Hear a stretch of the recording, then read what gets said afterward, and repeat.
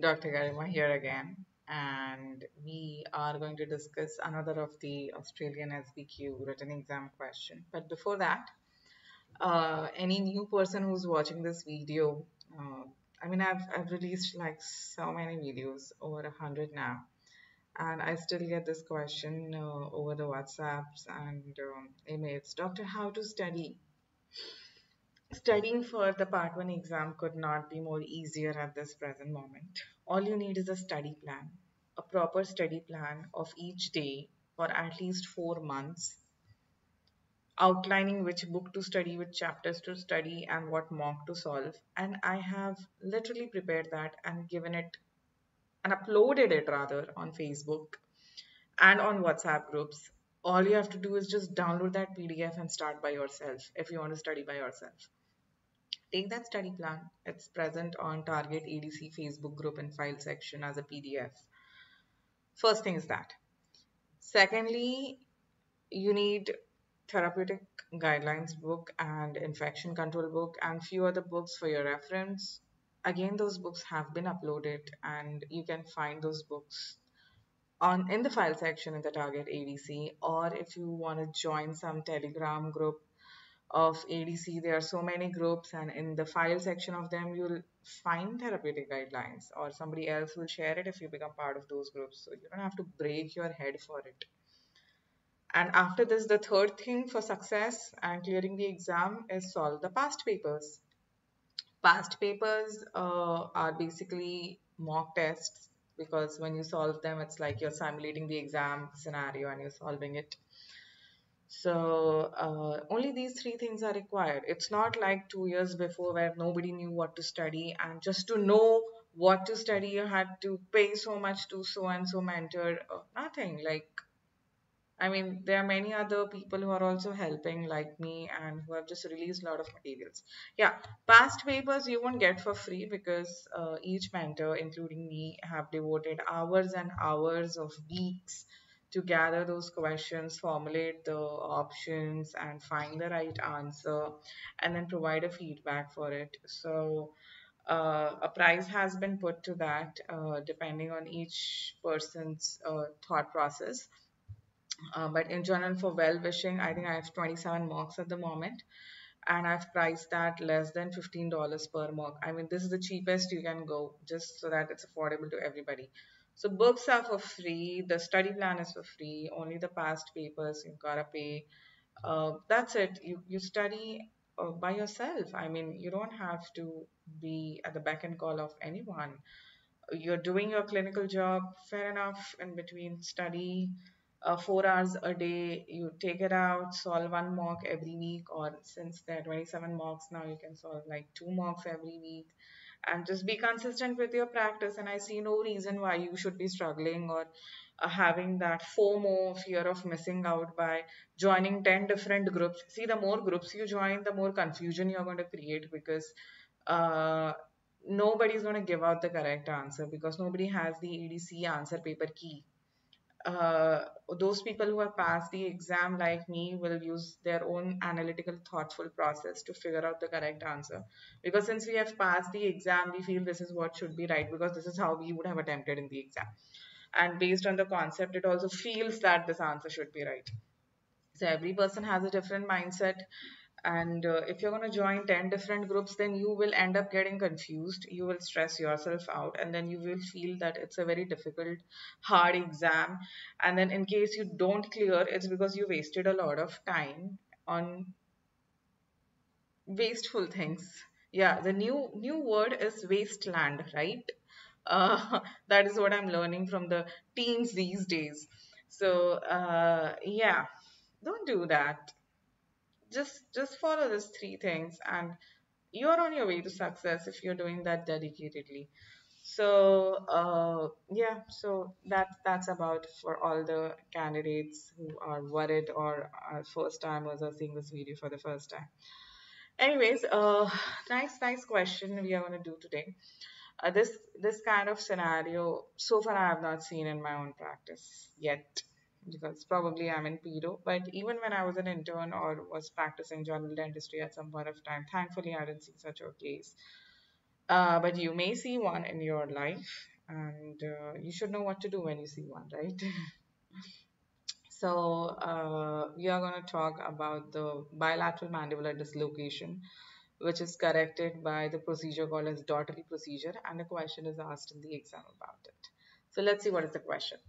You're working in an oral and maxillofacial department and have been called to examine an aboriginal patient who presents with bilateral dislocation of the TMJ. You have conducted a comprehensive examination of the patient. Okay. Why that term aboriginal is mentioned? Okay, let us see. You will get a question in your part two in your communication OSCEs, definitely 100%. Out of that six stations, one station would be for aboriginal and Torres Island people.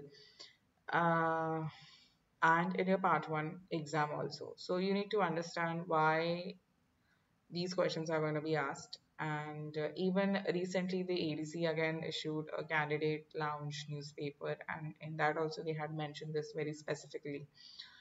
They believe, they very rightly believe actually, that Aboriginal and the indigenous Australians are the original custodians of the Australia. You have to understand what the term indigenous means first of all. So I have Googled it literally so that I don't say anything by mistake. So, indigenous means originating or occurring naturally in a particular place. That's the native.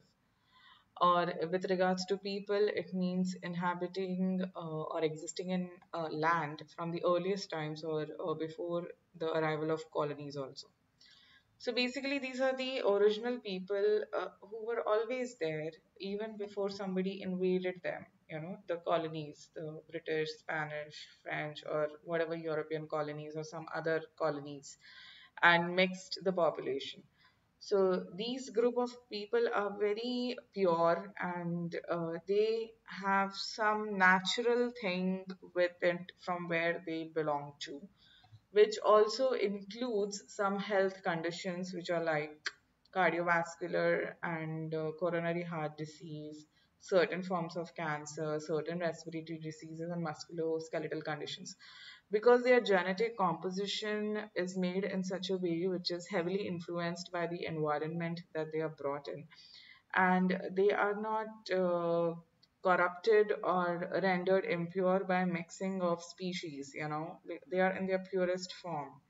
So their structure and the conditions that they may have are by default. It's not their fault. It's by genetics, by naturally inhabiting in those areas. So they also come with a certain set of cultural beliefs, and they are raised in a certain environment which you have to respect and you should be respecting with full your heart. And such populations can exist in a lot of places around the world. Since we are dealing with Australia, I'm talking just about the Aboriginals and Indigenous Australians. There can be many indigenous populations of different countries as well. So, whichever country you go to and you find an indigenous person from there, be respectful for their culture. So, and be also mindful that they may be suffering from certain conditions by default. Okay. Now, knowing, having have this knowledge, now let's go to the question. So, you are in OMF department. You come, there's a person with an open mouth because there's bilateral mandibular dislocation and you've done your examination. So, yeah, the first question being, what is the next step to confirm the diagnosis? So whenever you see any mandibular dislocation happening, the first thing you do is take an OPG to see if there is a fracture in the condyle or it's just dislocated because the patient happened to open the mouth like really wide, or there is some musculoskeletal condition because of which the patient opened wide and it just easily got dislocated. So, intraoral radiograph will not give you a picture of the mandibular condyle. Occlusal radiograph will also not help. So, the only good option here is OPG, and hence I'm going to go with that. Now, how to tell the patient? Talk to him and show him the radiograph. Treat him like any other normal patient, and this is what you should do. Talk to his family first and show the radiograph. Now, the patient came to you, you should be respectful and have direct communication with the patient. Fix the dislocation without explanation. Well, Do you know what a Daughtry procedure is? You have to, I'll show you how the Daughtry procedure is. I've got a very nice video on YouTube. So basically, that procedure involves you to wear gloves and then put your thumbs in the mouth. So that's kind of an intrusive and invasive thing. And you can't do that without explaining to the patient, right? It's like crossing a boundary and being unprofessional, and you can't do that. So you would first talk to him and show him the radiograph, then explain him the entire condition, and only after he gives you the consent, you'll do that procedure. Is that clear? Now, what is the most important aspect of cultural safety to consider when providing care for a patient who identifies as indigenous? So, this is what we were speaking about before. Perform a special ceremony before the procedure to honor the patient's cultural belief. You don't have to perform any ceremony. You just have to be very respectful. Take time to explain the matter and do not rush the patient. That is true. Be quick as they have emphasis on time. No. The option B is the more appropriate one, where you take time to explain the matter and do not rush the patient. Like, be very respectful, be slow if they don't understand, explain them appropriately. Then, I think something changed in this question. The question was, how would you do the procedure? Oh, I think the video got paused. Wait. Hi, yes. Yeah, my son came to the mouse and you saw him, right? So, anyways, how would you do the procedure? I think that was the question out here which got deleted. So, anyways, yeah. So, regarding this, uh, I would like to show you a video first. I've got a very nice video and let's see that. When the mouth opens wider than 2 centimeters, the jawbone moves forward and down along the articular eminence of the skull and out of the joint socket. A TMJ dislocation occurs when the mandibular condyle gets displaced in front of the articular eminence and becomes trapped in this position. The jaw is unable to close in this position because the coronoid process, which normally moves deep to the zygomatic process, is now hitting the cheekbone or maxilla. In order to reduce this dislocation back into normal position, the jaw must move downwards and back. However, this downward movement is not easy to accomplish because of the masseter muscle, which acts to keep pulling the jaw upward, resisting the downward movement that is required. As such, medications to relax the masseter muscle may be required, including propofol or benzodiazepines. Overall, the goal is to move the jaw downwards and back. Once the jaw has been pushed downwards, the chin is lifted upwards to complete the reduction.